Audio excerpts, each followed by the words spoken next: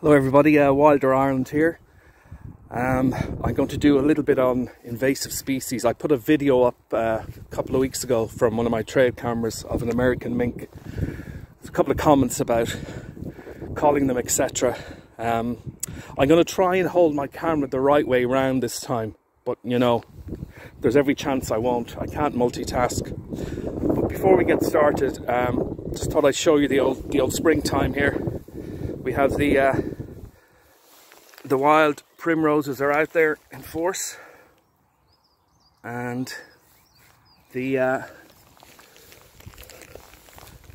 blackthorn, I think it's blackthorn anyway, could be whitethorn, I doubt it. I'm not great on plants, but the blackthorn is in bloom, so things are looking a little bit different around and about. It's a bit of a breeze here today, but it's not too bad.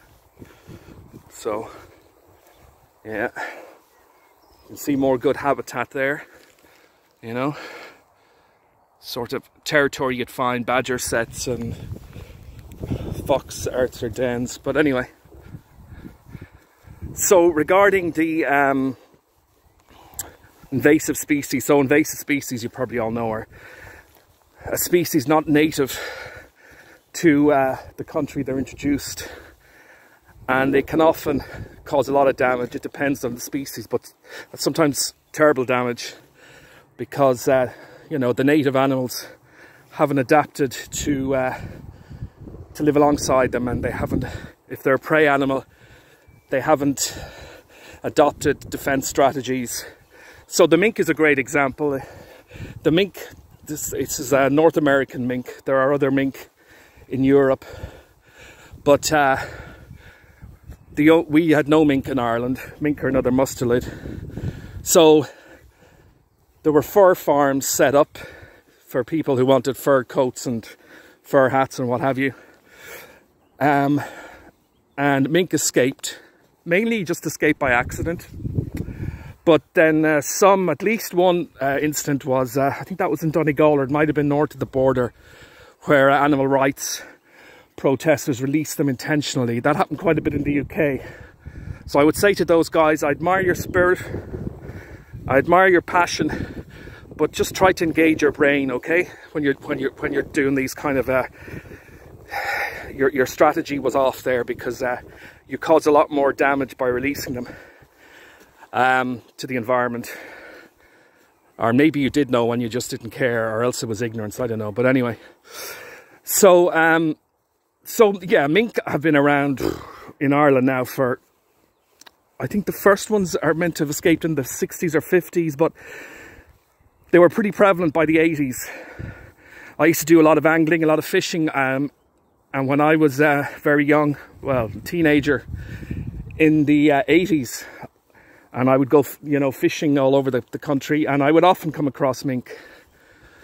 I remember seeing along the canal, now this is in the Royal Canal, you know, and I think it was Meath, near Enfield, I think, Blackshade Bridge. But anyway, I just saw a mink with her kids, and just crossing the towpath in a rural part of, alongside the Grand Canal, broad daylight. Didn't seem too concerned, I wasn't that close.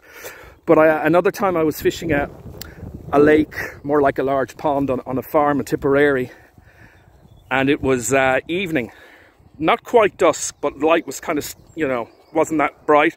I was walking along the edge of the margins through reeds and rushes, and I suddenly heard something, looked down at my feet, and there was an adult mink just in front of me. He was, you know, I was walking along sort of parallel to the bank, and he was heading in towards the water.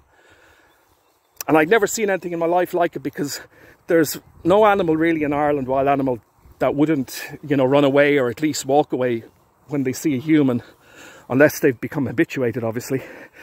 But this guy just looked up at me, and I looked down at him, and, you know, and then he just slowly carried on towards the water.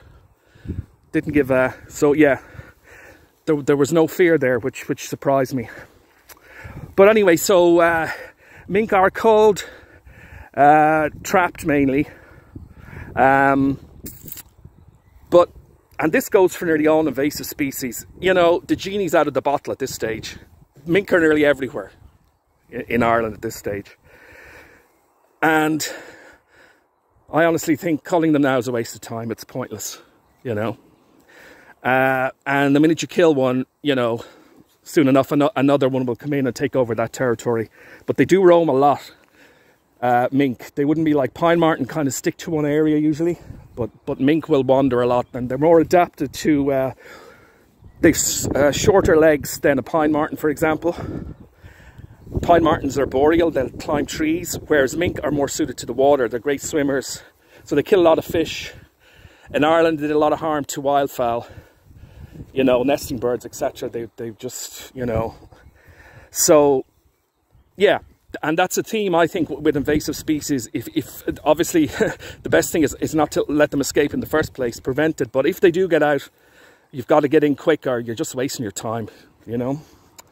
So I think we just have to accept the mink and just hope that, you know, nature kind of balances out.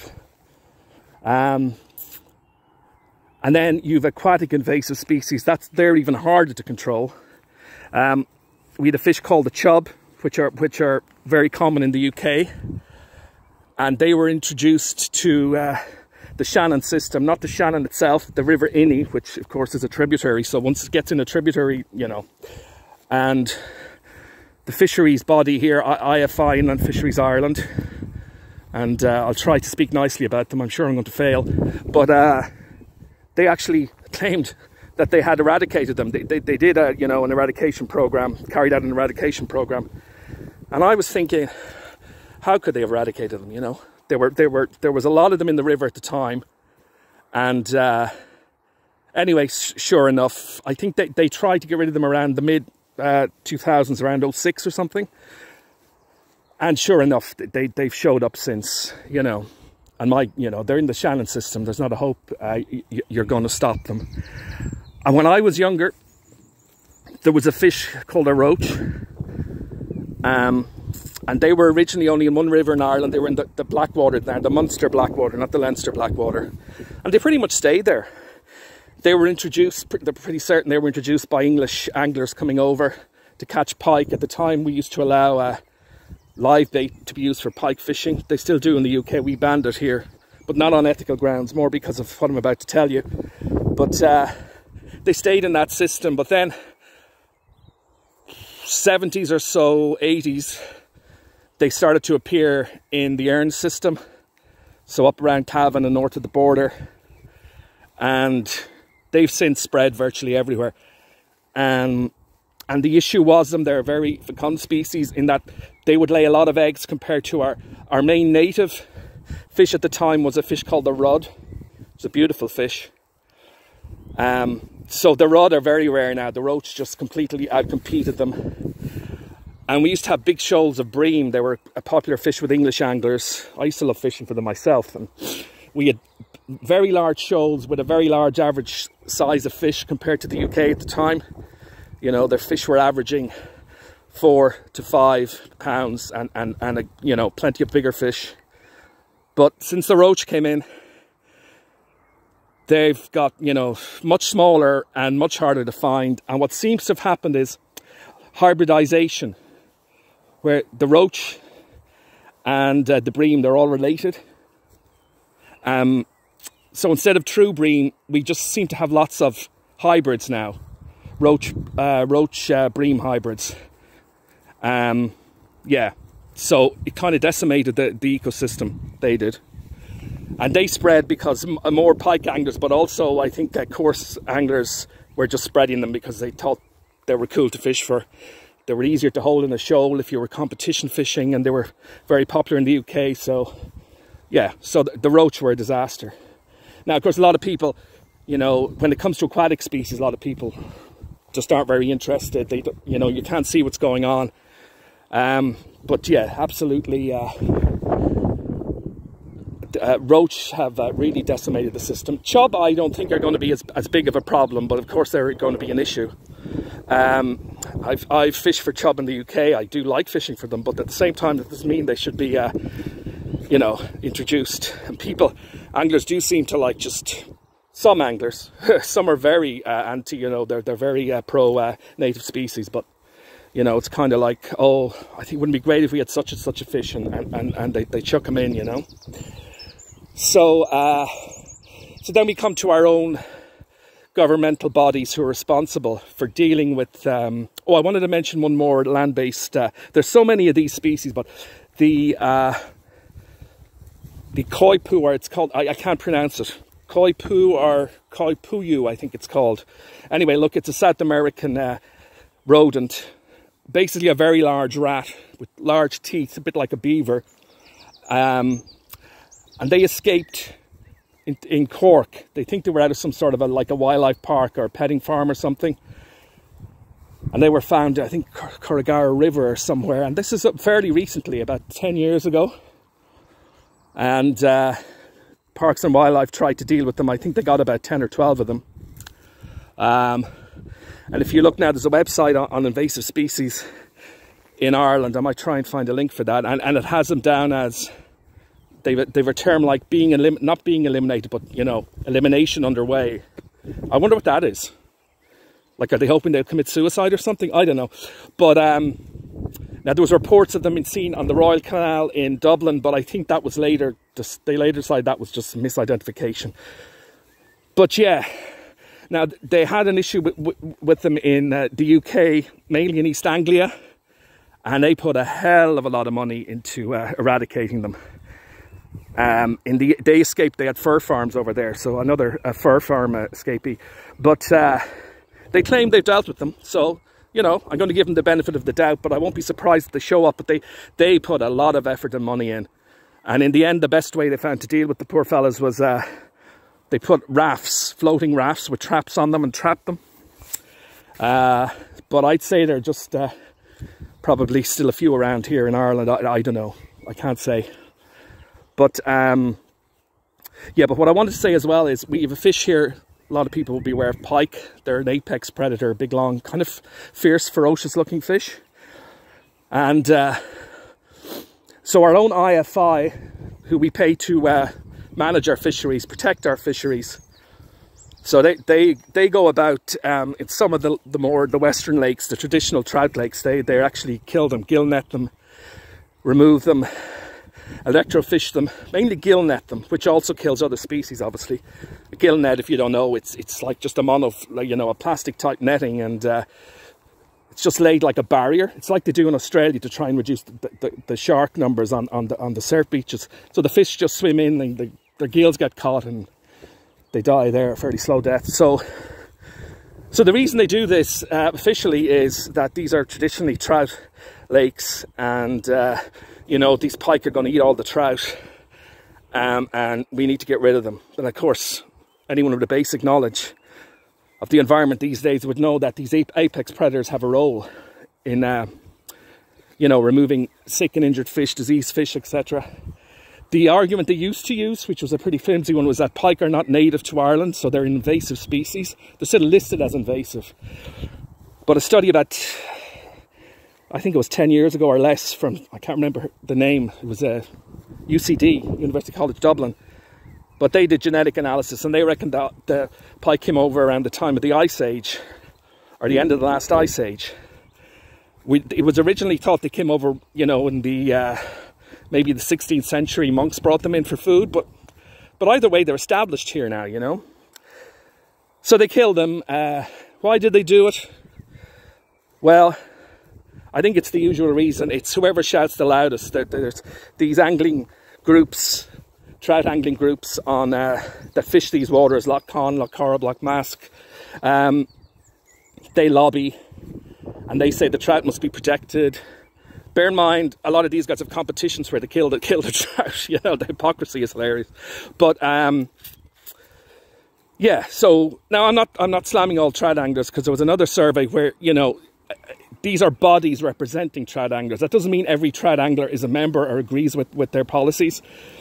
Even a lot of trout anglers feel that this pike culling pike is just ridiculous. So, but they still do it, you know. And another study, which I think IFI were involved in, would you believe, found that they used to eat mainly trout, because that's mainly what was in there, trout, and the larger pike would take salmon sometimes. But now, as I discussed earlier, the roaches have spread into all these western trout lakes as well.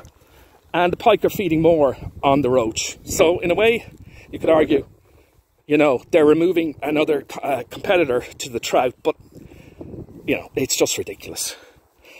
And again, taxpayers' money has been spent on killing these fish.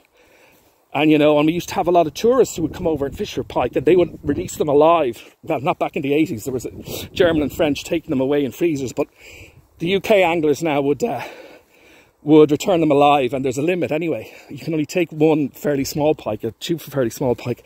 But, yeah, so there was a big tourism industry, and a lot of them were starting to fish the western lakes. But no, the Irish government just decided, well, we'll kill them, you know. So there you go. Our taxpayer euros going to good use again by our own government. You know, if they're not killing badgers, they're killing pike. And particularly with the case of Inland Fisheries Ireland, it's very galling, because at least the Department of Agriculture is looking at it from, even if it's incorrect, an agricultural perspective. IFI are the very body that are meant to protect our fisheries. So there you go. That's it. There's so many invasive species. I should mention zebra mussels. They came in. They think they came in from ships that were, or boats, yachts maybe, that were bought overseas and brought in from Europe, and they've had a massive detrimental effect as well. They're filter feeders, like similar to mussels, saltwater mussels. So they filter the water and they get the, you know, organisms, microorganisms out of the water. So what they've done is, if you go to places like, say, Loch Derg, for example, that was always coloured water, and people who weren't aware would say, God, that's a filthy lake, look at it, it's polluted. But that's just the natural way it's supposed to be. And when these zebra mussels come in, they'll start to clear these lakes, which looks lovely, but it's actually very bad for the lakes. The sunlight can now get down to the bottom. You'll get excessive algae growth. As I said, they're removing microorganisms that other species feed on. And the fishing did get harder. Not that that matters to a lot of people, but just as a side note, you know, these big bream shoals I talked about used to come quite close into shore, but the clearer water, they kind of stayed further out, so you could really only get them at night time. But our coarse fisheries are pretty much destroyed in Ireland. Coarse fisheries, to put it simply, are freshwater fish other than game fish, which would be salmon and trout. And there's many reasons. I've mentioned invasive species like the roach, and the zebra mussel, but pollution, of course, and but another big factor was widespread poaching. See, traditionally in Ireland, we would not eat these coarse fish. You know, we were only interested in eating trout and salmon as regards freshwater fish, and mainly fishing for them too, sport fishing. But what happened was, we had huge tourism from the UK anglers. I used to go out when I was young, and I'd often come across them. They loved coarse fishing, but they would release their fish. Excuse me. And believe it or not, most fish that are released will survive, especially if they're handled properly and cared for. But then we had a lot of immigration in, and I suppose after the early 2000s it started, and when the EU opened up. And what happened was a lot of people from other countries who would eat these fish, you know, and that was just, you know, that's their culture. We all have different cultures. There's no issue with it. You know, it was explained that, you know, you can't be, but they cleared out a lot of the fisheries, the coarse fisheries, you know, and it's absolutely nothing like it was even 20 years ago. And so that's what happens. There's a lot of factors. A lot of people aren't aware of this, because unless you're kind of into aquatic biology or whatever, or you're a fisherman, what goes on under the water isn't, you know, it's just not visible, you know. So, but that's a bit about invasive species. My read on it pretty much is, you know, once they're out there, you know, it's hard to put the genie back in the bottle, get the toothpaste back in the tube. And it gets to a stage where you just have to just kind of accept it, you know. Obviously make as big an effort as you can at the start when they're first discovered to see, you know. And I mean, if you had a bit of land, right, and you were worried about mink, you could control them on that bit of land. You just trap constantly. And, you know, you could keep that area mink-free or relatively mink-free.